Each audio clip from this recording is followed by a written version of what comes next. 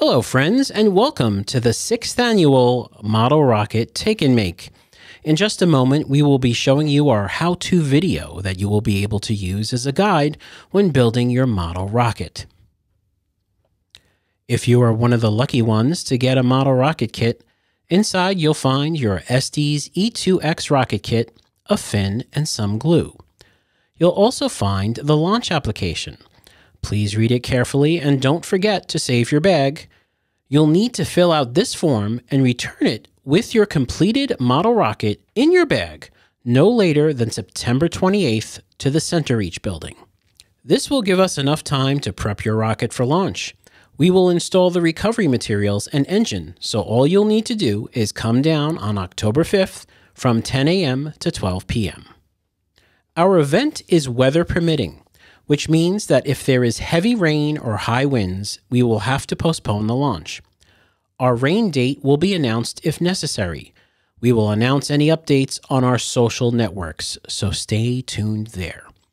Please read the instructions for assembling your rocket carefully and use the following video as a guide. All right, here we go. This is your kit. You want to remove all your items from this plastic bag here. And make sure you have a good area to work. Nice table. Okay, we have some stickers and our instruction manual. And definitely hold on to this. And this we can put over here. And we have this little bag here as well. It's going to have some of the smaller parts and the parachute. And inside the tube, you're going to have one of your important pieces. Let's see what else we got here.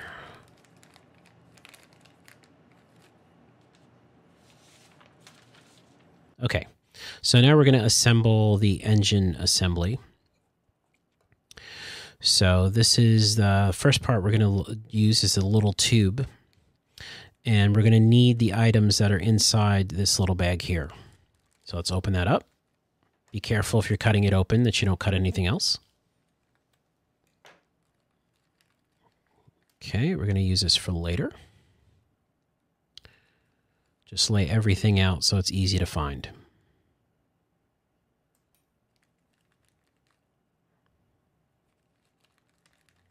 This is our parachute. We'll open that up later.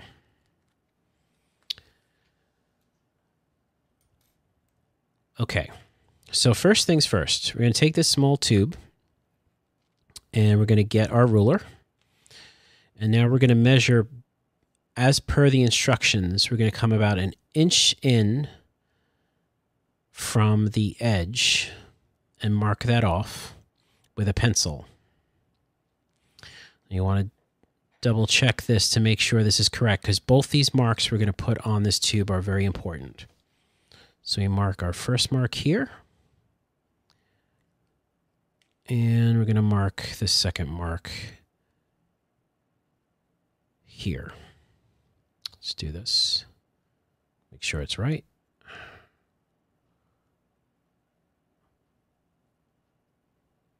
Right here. Okay. Now, this is what it looks like. This mark here and this mark here. You can double check your measurements. Now we're going to take our X-Acto knife. Be very careful, kids, with this. And we're going to poke a small little slit at the first mark at the top.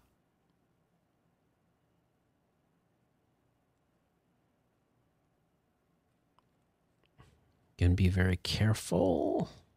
There it is. There. Just a little slit. And now we're going to take the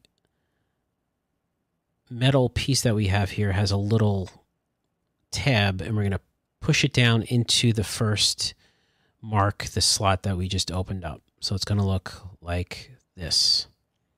See? Kind of sticks out inside there. I'm going to just hold on to that for now.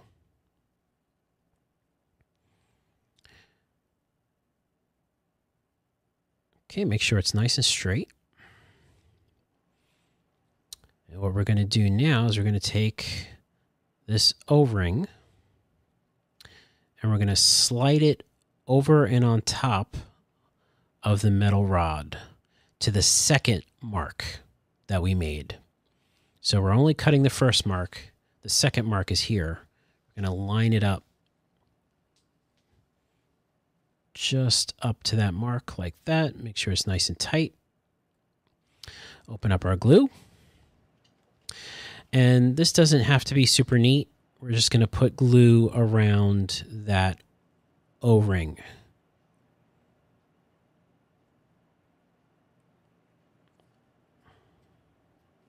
We're not going to see this part, so it doesn't have to be attractive here. We can just put as much glue as possible just to make sure this doesn't move. So make sure you dab enough all the way around this O-ring to kind of set it in place.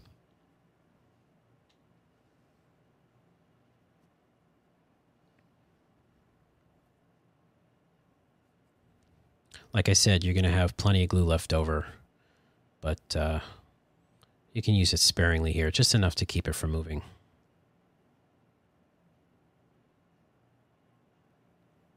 Okay. Nice and sticky.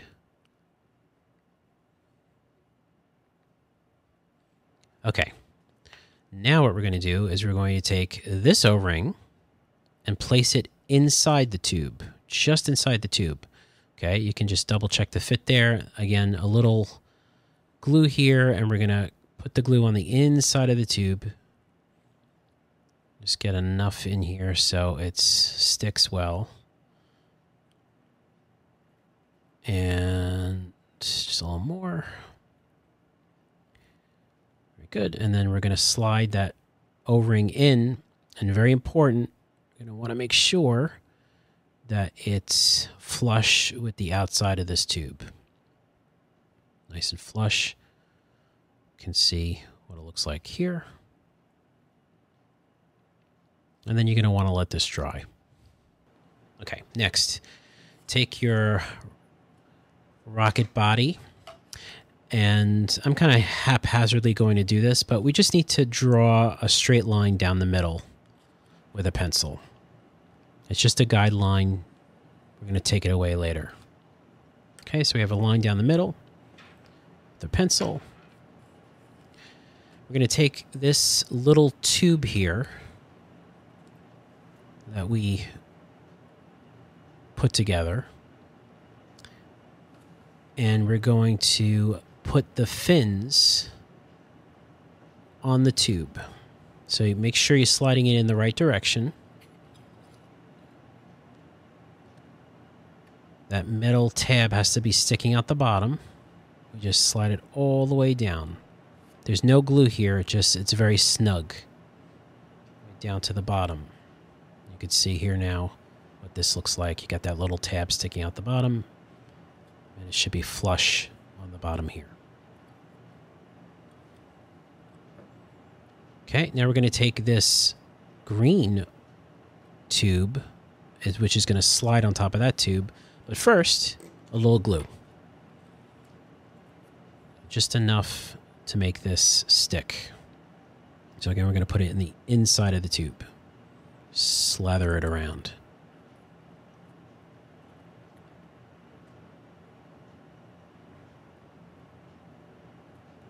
You don't want it too thick in here, just enough to keep it together.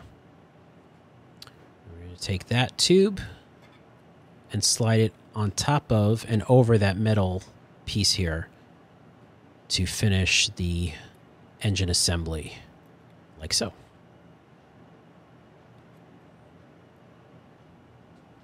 It's pretty good. You got the back end here, nice and flush. And the top. Just take whatever excess glue off, and there it is. Okay. Now we're going to take your rocket body, and Remember this line that we drew here, because when we place it on top of the engine assembly, that line needs to be in between two fins. Okay, so first put some glue here. Just like we did before on the inside of the tube. Not too thick, just enough to keep it together and to stick. A nice amount in here. This is attached to the engine assembly after all, so we want to make sure it's nice and secure. And now we're going to place the model rocket body onto the engine assembly. Again, remembering this line, that line has to be in between two of the fins. So make sure that line is lined up in between the two fins, not on a fin. So we just place this over here, and it just slides down, and nice and snug. There you go. Now you're going to find that line, and we're going to use that as a guide here to place this small tube on top of that line. And this is the tube that the guide for the launch pad goes through, right here. So we take some glue.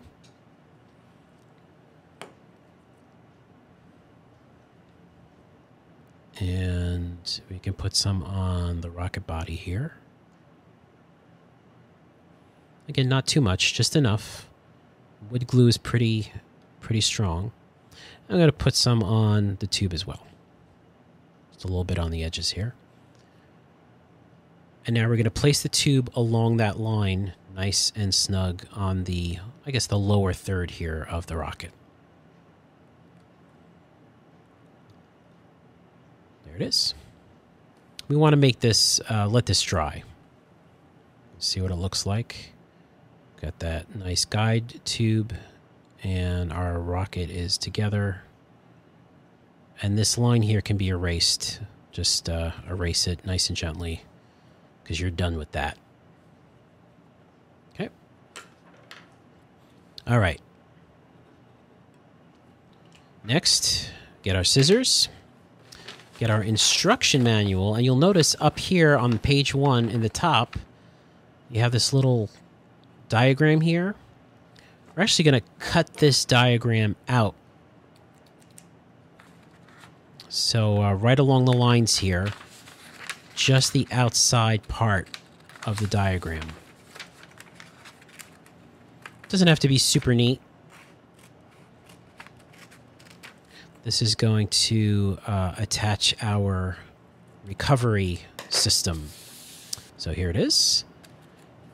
You're going to want to take this and some glue and your rubbery line that came here. This is the recovery system that the parachute is going to be attached to. And we're going to glue this line to this piece of paper in the order 1, 2, 3. Okay. So first we'll fold it over along the dotted lines, like so.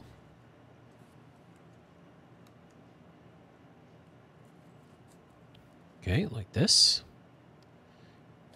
And then we're going to use some glue to first glue on top of this middle part here. You want a nice amount of glue here, because this is going to have the most force when the rocket stops climbing. So you're going to take your recovery line and put it right down the middle, right on top of the glue. Then you're going to fold over number 1, just like this. Hold on to it nice and tight. Let it set a little bit. And then we're going to take some more glue, put it on number 3 here. And again, we're going to fold it over on top of that, like so. So you got a nice little square of sticky goodness, and you're going to want to hold down on this until it sets. Take the excess glue off here. Give it a nice hold, and then let that dry. Okay, looks good. Now we're going to attach this to the rocket body inside here, but not too close to the outside. We need to go a little further in, maybe about an inch down, an inch and a half inside the tube. It's very important, like, you know, half a finger's worth.